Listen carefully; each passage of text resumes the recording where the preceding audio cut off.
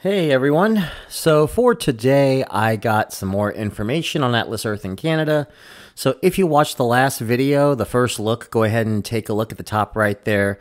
There should be a card that will link you to that. Today we're going to dive a little bit deeper into the math behind the tiers in Canada, and the best strategies a Canadian should make in Atlas Earth and how it differs from the United States. I was also going to do one for the rest of the world, but they haven't brought out the boost tiers, at least as of the time of this recording. Fingers crossed that when I release my optimal strategy guide in July, we will have that taken care of, but for now, let's take a look at Canada. So before we begin, I do want to make a term change to the channel effective immediately. You will see these three new terms I'm using. They used to be called newbies, regulars, and whales. Obviously newbies, talking about those that were trying to get to 150 parcels. Whales, those that made it to the 2x tiers safely. And then everyone in between I called the regulars. Well, the thing is, whale was a specific term we used at a time when it was nearly impossible to get to the 2x tier of the game without paying massive amounts of cash. But after time and thanks to minigames, this is no longer the case. So I have replaced them instead with the terms early game, mid game, and late game. In the optimal strategy guide come July, when I release the 4th edition, I will change the terms there too. Early game players are those who go up to the first tier without max badges. Mid game players I see as from that point to the 2x tier, and then late game players are from 2x tier on. So first off, the ads. The ads for Canada will give you 1 Atlas buck per ad instead of 2 in the US. This sets the basis that Canadians can hustle to receive a parcel every other day rather than every day. Kind of expected this was going to happen with them, partially because nobody pays more for ads than the US, and partially because I'm pretty sure Atlas Reality is trying to find ways to slow down the amount of Atlas bucks that are being given out. Second, the boost tier. Here is where we really are going to get into the math and figure out the lines for an early game, mid game, and late game player. So, with Canada, things are significantly different to the US.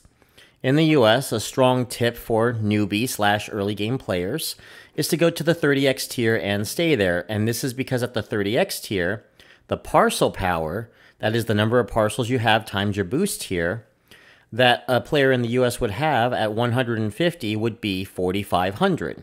30 times 150 is 4,500. And that is higher than any tier below it until you get to 3x where it is equal. So going to 30x, grabbing the badge, and staying there is actually a pretty viable strategy. With Canada, however, it's a little different. The highest tier is 20x in Canada, and the cutoff for it is at 65 parcels. This gives you a maximum parcel power of 1,300. Then you will drop to 10x, and the limit at 10x is 150, which puts you at 1,500. Now there's only 2 more tiers following this. You have the 6x tier, which stops at 250 parcels, and the 2x tier for 250 and beyond.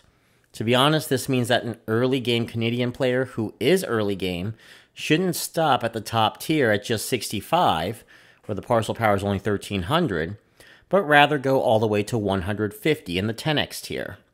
A mid-game player will mean the same definition as a US player, where you stop at the last tier before the ending tier of 2x. In Canada's place, that is the 6x tier, putting a Canadian player at 250. So after getting the 101 badges, they should aim for another 100 parcels to finish up mid-game. Finally, endgame is the number of parcels it would take on average at 2x to equal the tier before it, and there isn't much of a difference here from them in the United States. This is where parcel power comes to play. You're going to take the 1,500 parcel power and divide it by 2x, and you get 750 parcels without super rent boosts, compared to 2,250 in the United States.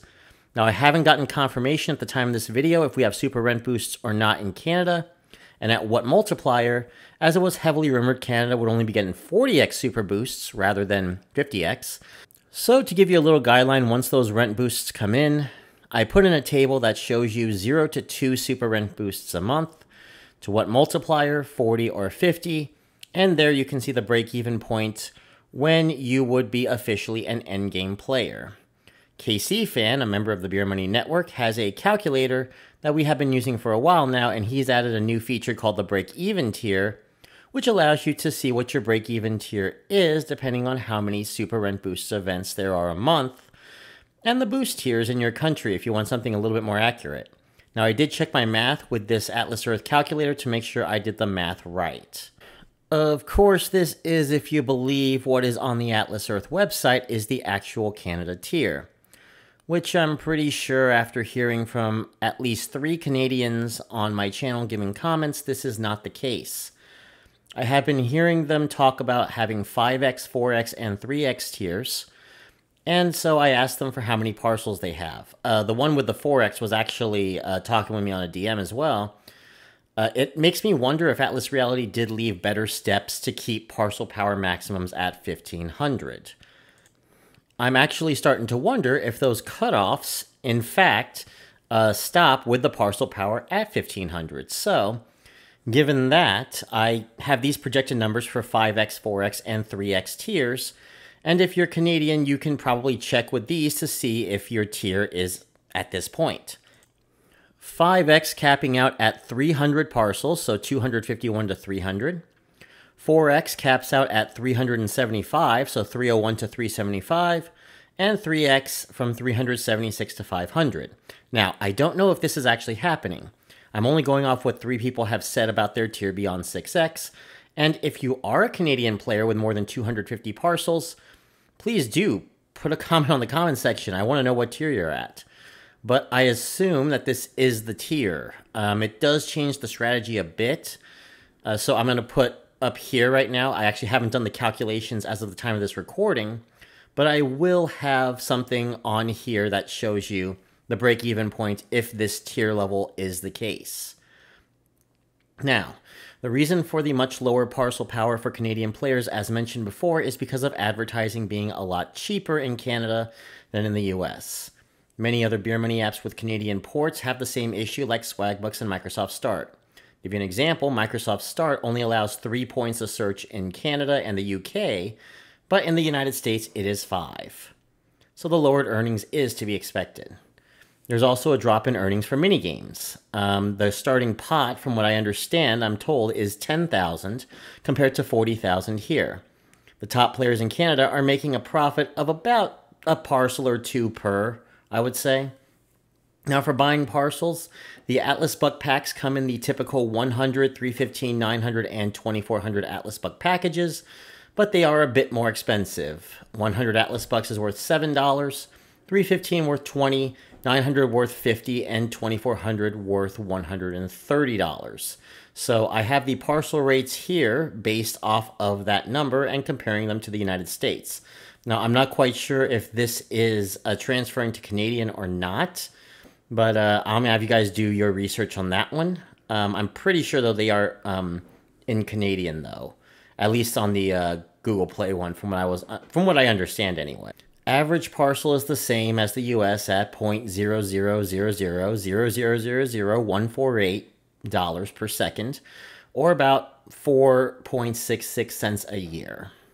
So worst case scenario, if you buy the 100 Atlas Buck package for $7 before tax, it would take you unboosted about 150 years to get your money back compared to 107 for an American.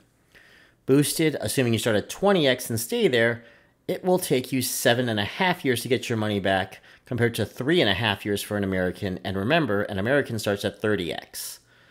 Now, the best case scenario that doesn't involve an app is the 2400 Atlas Buck package for $130. If you buy this package and put down 24 parcels, it should give you an average of $1.1184 a year. So $1.12 roughly a year. And unboosted, it would take you 116.22 years to get your money back and 5.8 years if you boost 24/7.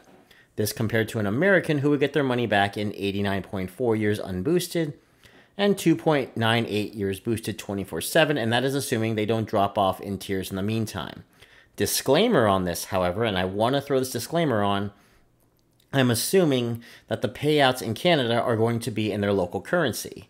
There are heavy rumors that it will be in US dollars rather than Canadian dollars, and if this is the case, then this will change significantly. So again, I'm going to do a little bit more research, and when I'm ready, that optimal strategy guide will put a little bit more information on it. Finally, if you go on the browser app, there is no change. Everything costs the same, American or Canadian. The only difference being you'll pay in Canadian dollars, so you'll have the proper exchange rates apply. I believe it's like $75 Canadian for Explorer Club right now a month. And considering that Canada's getting the short end of the stick just about everywhere else, it's nice to see one place where things are relatively more equal, at least according to what I hear. Now, the moral of the story here and what to do: first off, use the free ads. Yeah, I understand it's just one Atlas Buck an ad instead of two, but that still allows you to pick up a free parcel every other day, combined with the wheel and other free options like minigames, and again, can't beat free. I also feel like Canada is going to be more dependent on how many people will play the game, as they started the minigames off with a lower starting pot of 10,000, indicating it would be dependent more on other players to play the games to grow the pot. Maybe they will increase the starting pot, who knows. And finally, the best strategy here isn't the same as the US. Get to 65, but only stay there until you can get enough Atlas Bucks to go get yourself to 130, and then build yourself up to 150. I'm still trying to figure out what the badge system is like. I'm only going based off the US badge system right now. And hopefully as I get more information, I'll be able to share it and build the best optimal strategy guide for Canadians. Again, it's going to be coming up around July, maybe early August, we'll see. I currently have it tabbed for July right now though. So that is the video, and I'm sorry I didn't do many live screens or anything, but for me to do that, it would require me to use a VPN to connect to Canada. And if I did that, I would risk losing my own account. I'm actually going to try to see if Atlas Earth support will let me look at Canada with my account temporarily to see their features. I'm not going to grab land or anything. I just want to see what else I can grab for that optimal strategy guide come July.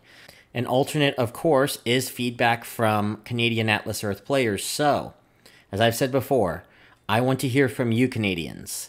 I want information on reinvesting, minigames, any corrections to this video. If you can log on to the browser version. This would help me greatly, as that will allow me to build an accurate 4th edition strategy guide that will include Canada rates come July. Also, don't forget to like this video and subscribe to Beer Money Engine. I will see you all later, everybody. Bye.